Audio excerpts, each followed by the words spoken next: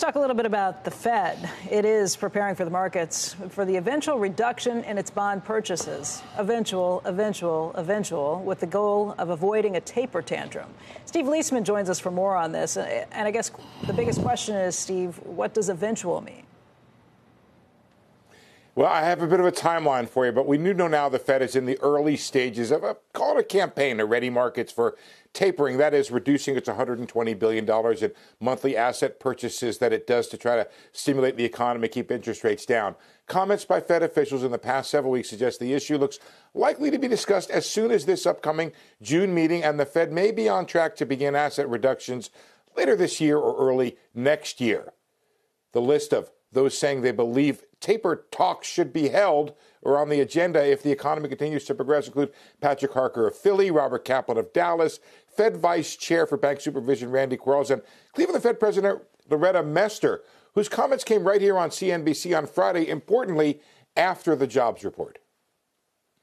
As the economy continues to improve and we see it in the data, and we get closer to our goals and the forward guidance we put in our statement, that we're going to have, discussions about our stance of policy overall, including our asset purchase programs and including our interest rates.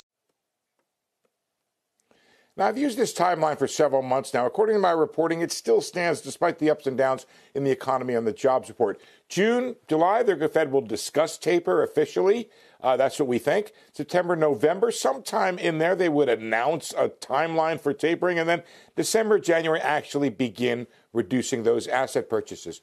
One view inside the Fed is that the taper tantrum occurred in 2013 because the Fed failed to adequately separate in the market's mind interest rates and raising rates and QE, or reducing quantitative easing. This time, the Fed's creating this really long runway for tapering.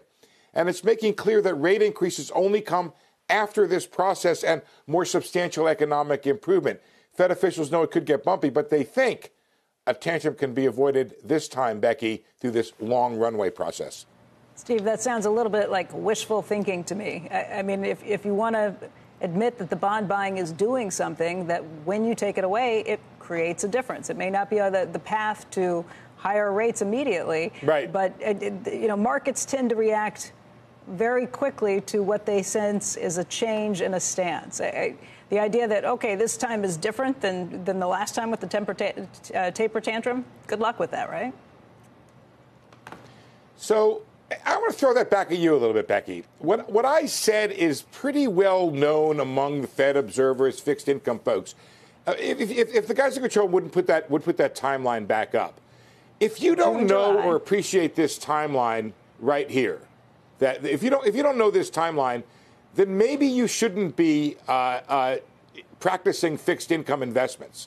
I think, and when you look at where the 10-year is right now, when you look at where the 2-year is, when you look at the Fed funds futures, I agree with you. There's every possibility or chance that there is some sort of tantrum in the market. But that's not to say rates won't go up. Yields may indeed go up. It's different from a tantrum.